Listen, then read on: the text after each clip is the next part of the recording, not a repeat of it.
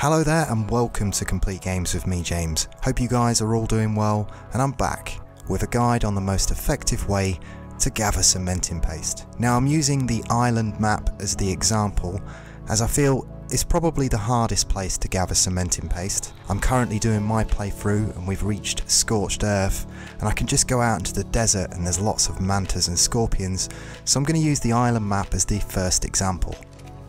Okay, so let's start with the mortar and pestle. This is going to be the first way you're going to be able to craft cementing paste. It is a slow process and it requires quite a lot of materials.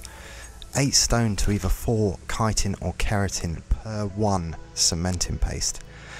And as you can see, just in order to craft 12 here, it's going to take quite a bit of time and cost quite a lot of resources. As soon as you can, if you can upgrade to the chemistry bench, I highly recommend it. Not only does it craft it in seconds, it also saves a third on the cost of resources. So I'd argue it's even more important to get this up and running, even over the industrial forge or cooker. Just turn it on. And there we go. So upgrade to the chemistry bench as soon as possible. You're going to be saving a third on the cost of your resources, and that's going to make a great difference throughout your playthrough. You don't want to be crafting it in the mortar and pestle for too long. But other ways we can get cementing paste early game, especially on the island map, is via the beaver dams. Now there's 5 locations where the beaver dams spawn on the island map, so I'm going to point them out and we'll make our way over to one of them and gather some cementing paste from one of the dams.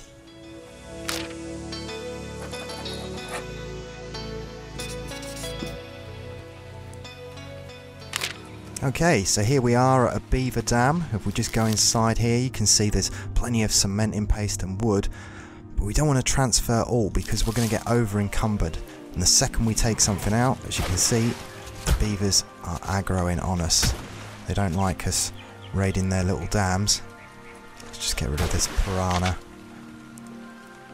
So approach these with caution, and whatever you do, you don't want to transfer everything in like this because you're going to be encumbered and you're going to be stuck there. But you do need to empty the dams completely. We just come over to this other dam over here. You can see that I've taken some cementing paste out about half an hour ago and it doesn't spawn back. So you need to empty these entirely, kill the beavers, and then they will spawn back. In fact, it's one of my real pet hates, especially on servers. If you're playing on a server with other people, make sure you destroy that dam. Don't be the person who just leaves the wood. You eat the skin off of every piece of chicken! Well, I saved you all the chicken part. The skin's the best part. Empty everything, kill everything, and it'll all spawn back, and you can get plenty of cementing paste that way.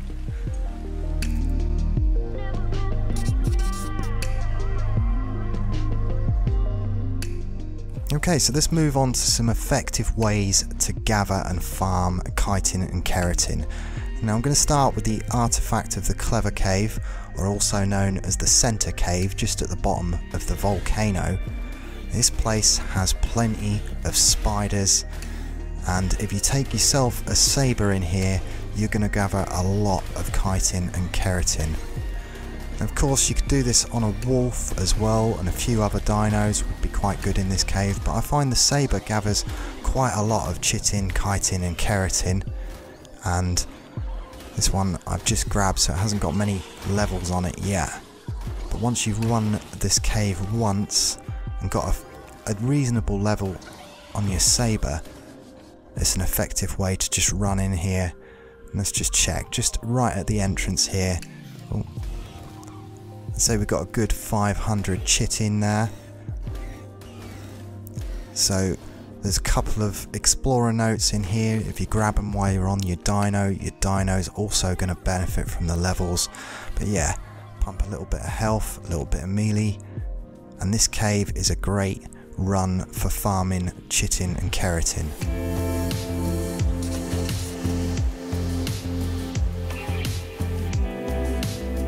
So moving on to the Swamp Cave, or the Artifact of the Immune Cave.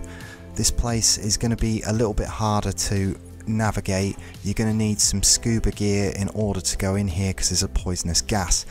Now you can craft the gas mask, but unfortunately it takes absorbent substrate and that takes black pearls, and on the island map black pearls are really rare.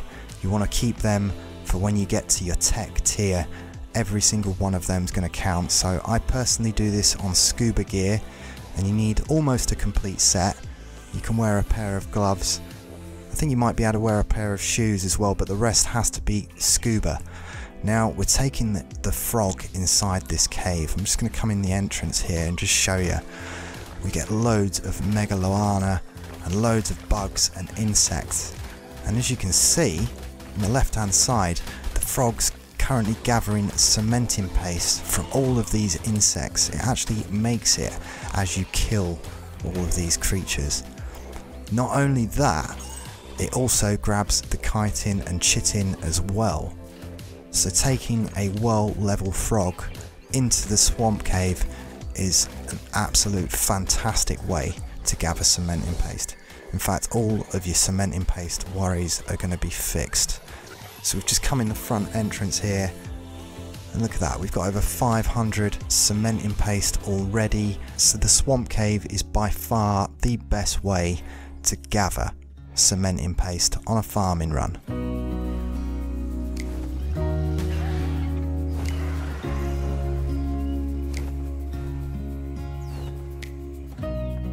And in case you didn't know, you can also pick up a small dinosaur in the Argentavis beak, as well as with its claws, so you could come out and grab 2 snails.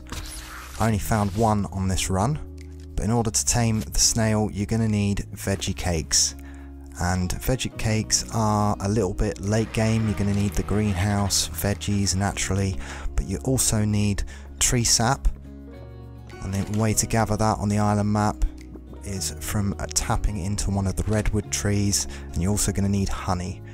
So veggie cakes are definitely a later game crafting item. So let's put this guy in with the rest of my snails. This is my Achatina farm, and as you can see I've got a few more of these guys.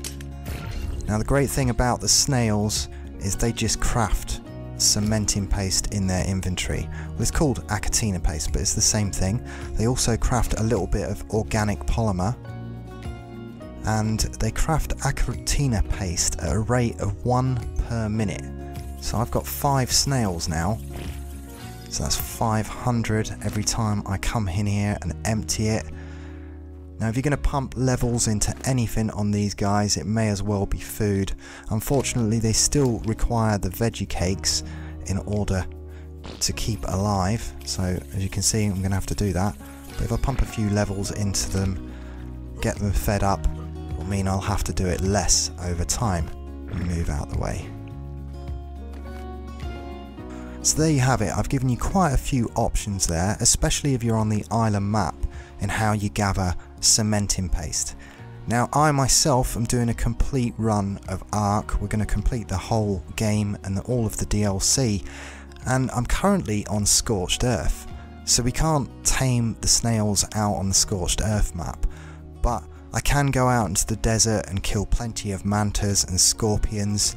And I noticed while I was doing a little bit of research on this, just to see if there was anything I was missing myself, that the Equus actually has an 80% reduction on the weight cost. So I was kind of thinking it might be a good idea to tame one. It has a natural mortar and pestle in its saddle, and perhaps go out with a pack of wolves, and I can craft it as I go along. So there's an option for Scorched Earth, and something I need to be thinking about. Don't forget to check out my playlist for Complete the Ark if you're interested in that run. Let me know in the comments if there's any other guides you'd be interested to see me make. Subscribe if you're new here and you'd like to see more content from myself. I do plenty of other guides, and as I mentioned, we're currently on Scorched Earth in my quest to complete Ark Survival Evolved and all of its DLC. But until next time, I'm James from Complete Games, and I'll see ya.